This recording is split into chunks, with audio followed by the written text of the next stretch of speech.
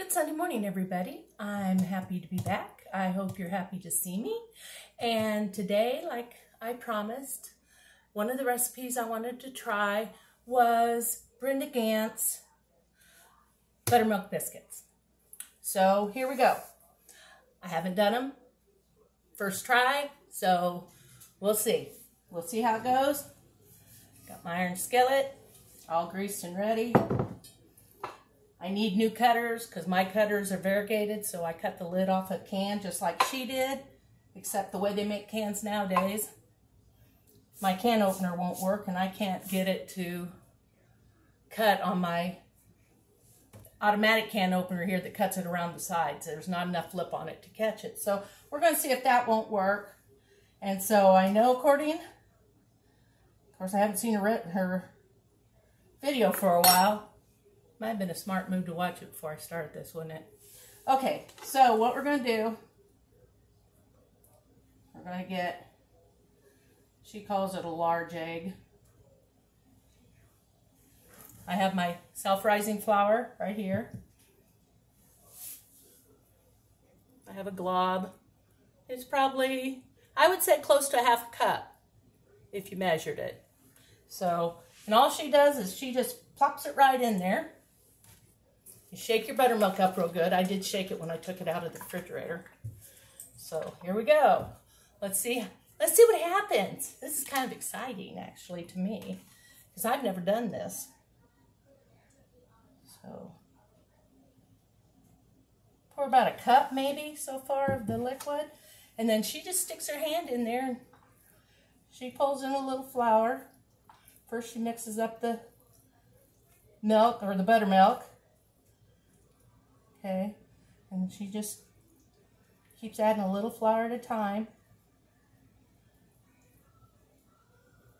I think I need a little more buttermilk than that. It's kind of dry.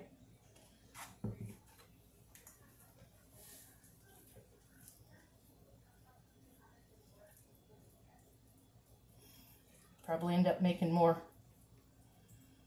biscuits than I planned on, since I hadn't experimented with this before. There we go. We're getting more of a biscuit consistency here. See? If you heard the beep, it's because the oven's preheated now to 400 degrees.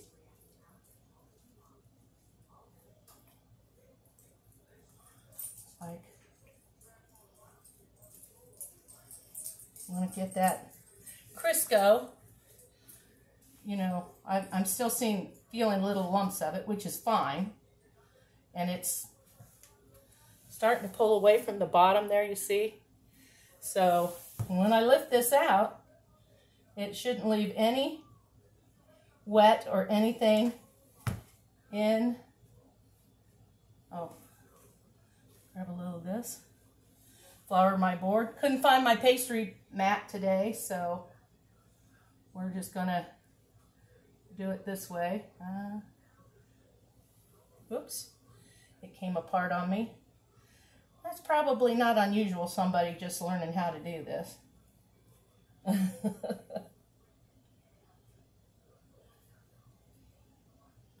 So I might have needed just a touch more buttermilk in that. We'll see. Mine didn't come out as clean as hers did. But as you can see, it's perfectly dry in there.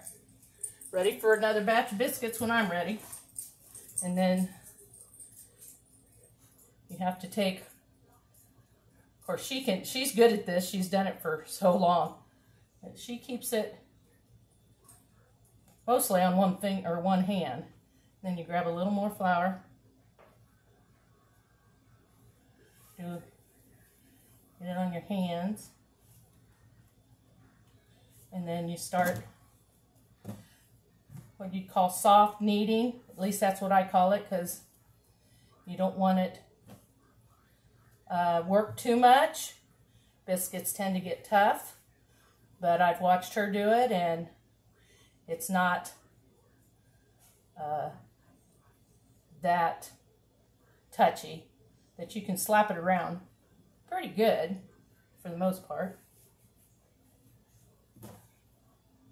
There we go. Didn't have enough flour. It was pretty sticky. Okay.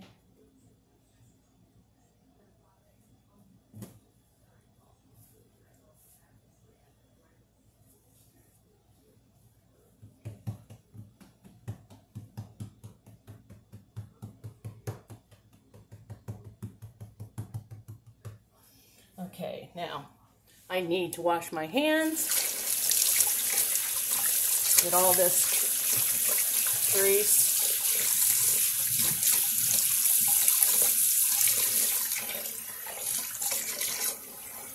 Need a little soap.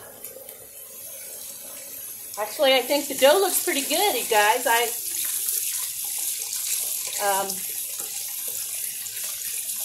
want to tell y'all that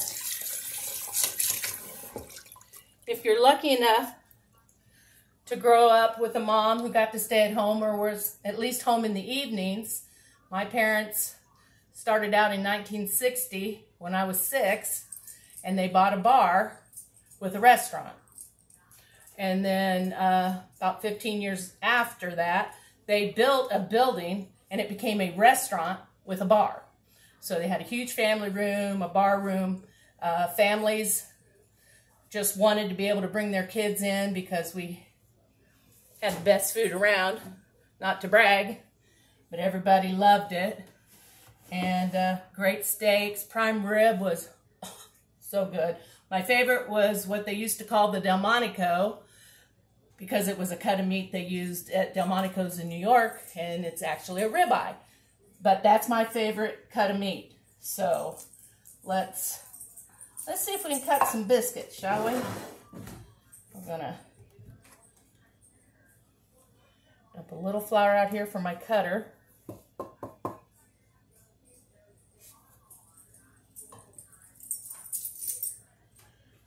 Still a little sticky. We'll see. We'll see. We'll see. See how they turn out. I'm sure they take about 10 to 12 minutes. Oh, keep sticking my can in the flour. I don't really want to do that. I might put pieces of biscuit dough in there, and I don't want to do that. Okay. You want to put them in so they touch. That'll help them rise. If you leave them far apart, they won't rise nearly as well. Oh, this can's working just fine. I was afraid since you couldn't, it might airlock on me.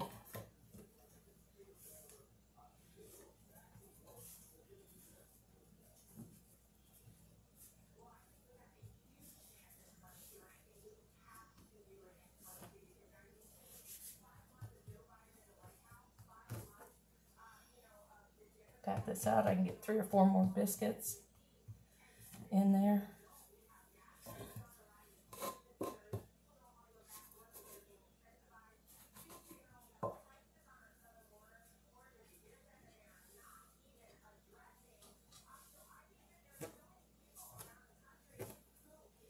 See, it's a little sticky, so I just tap it with a little more flour, not very much, just a little bit. I've done pretty good according to my pan here.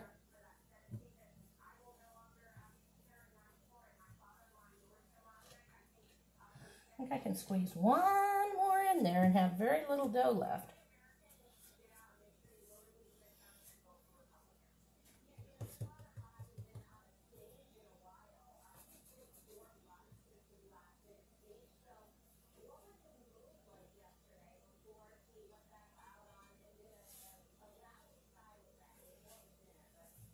Okay,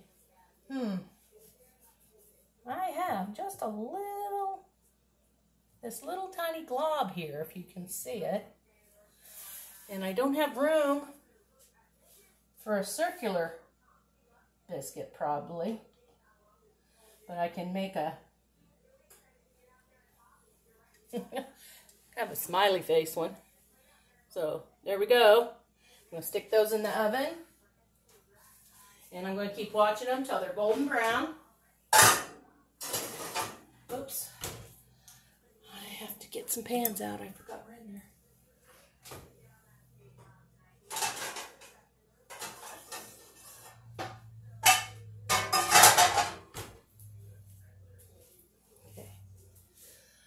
Okay, I'm going to pause you now while I wait on the biscuits to get done.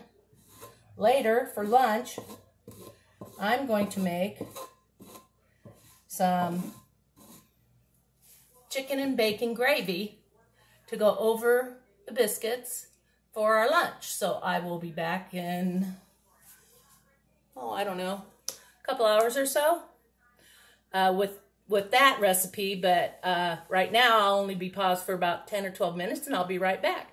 So I hope to see you all real soon. Hi everybody, I'm back. The biscuits are done. They look pretty good.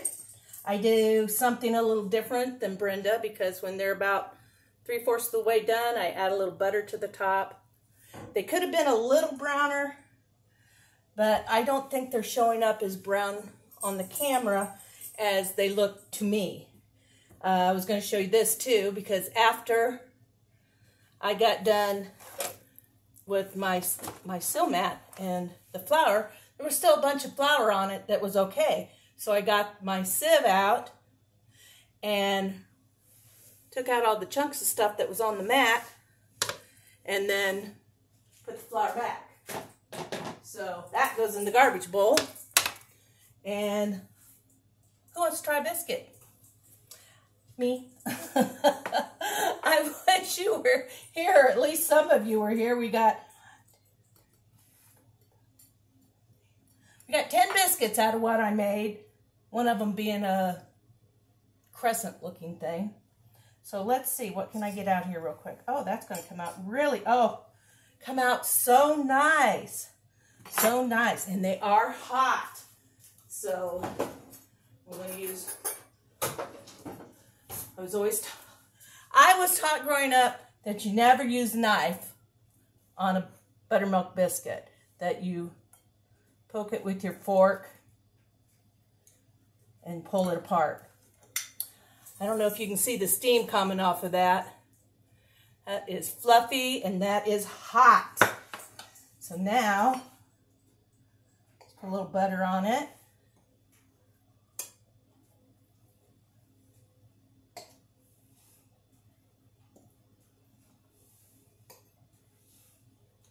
Oh boy, I'll tell you what. Let's taste it just plain.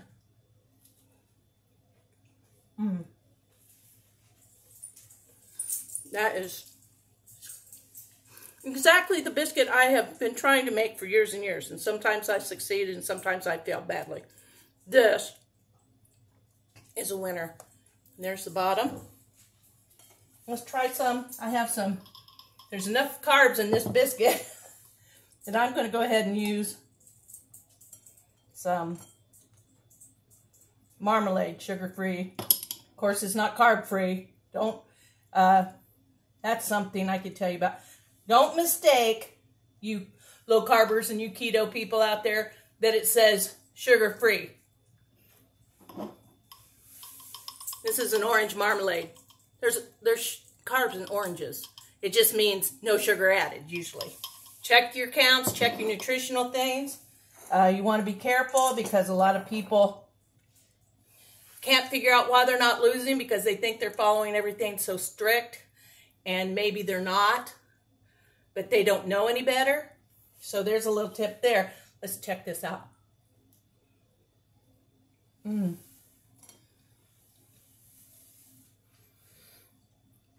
Everybody, that is so good.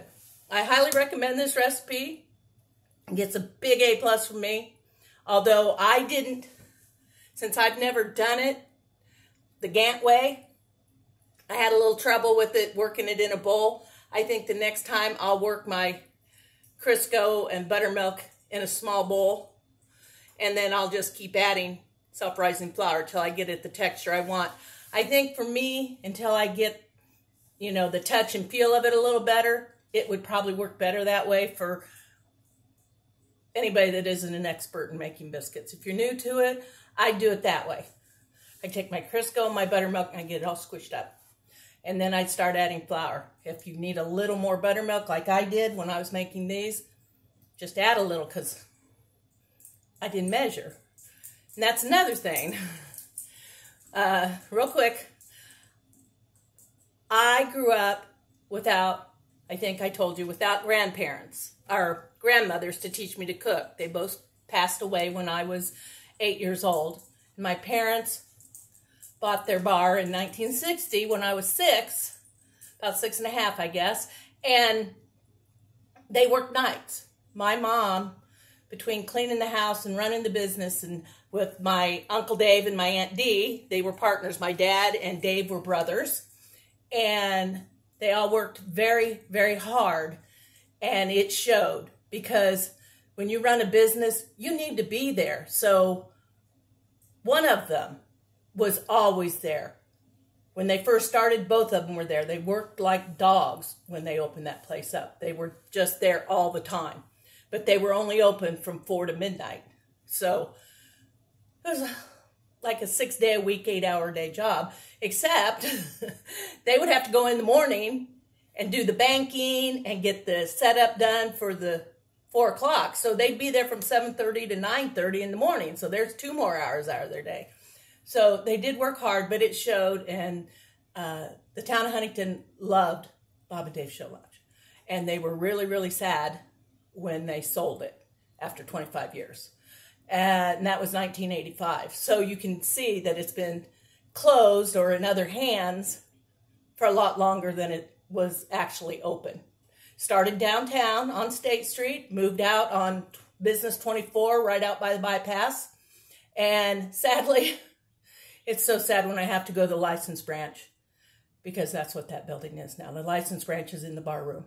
And it just pulls at my heart, because I want it to look like it did when they had it. It was such a fun place to go. So anyway, biscuits, y'all. They're worth a few minutes. It didn't take me long. I'd be done. It probably took them close to 20 minutes. So my biscuits, they don't look a lot bigger, but I started out at 10 or 12 minutes, and then I just add 5, and then I added 3, then I added 2. So I think we were pushing the 20-minute mark on them to be done. But every stove is different. Some run hotter, some run cooler.